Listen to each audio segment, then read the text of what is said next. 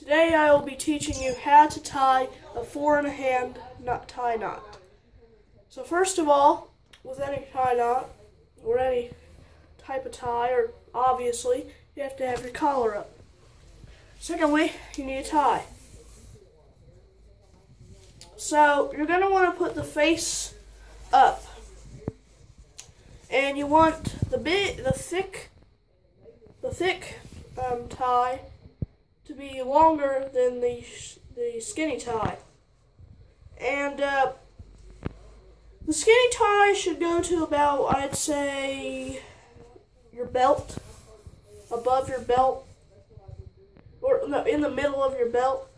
And so the first step is to take these two, take the big one and cross it over the tiny one.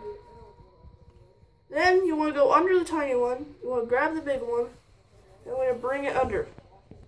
Then you're going to bring it over. You'll have this square-like thing. Then you want to put it through this little neck hole. Pull it through.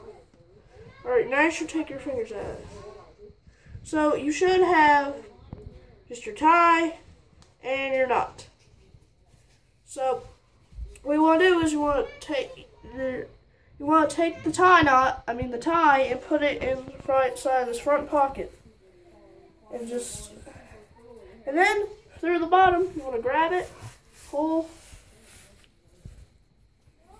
Then you want to grab the top, the thick one, and then grab the knot and tighten it. Then you want to grab the little one and grab it.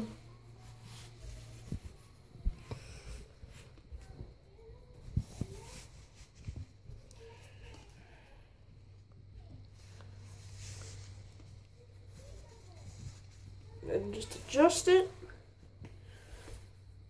And it should look somewhat like this. Although I could have messed it up, I don't know. But, yes.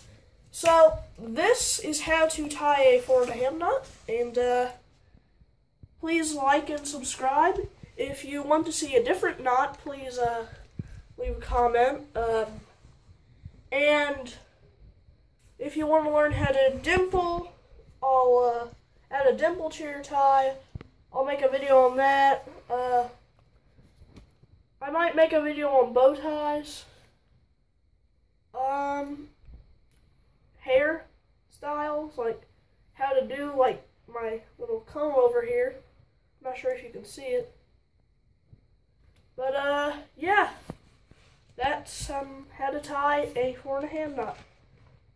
Good day.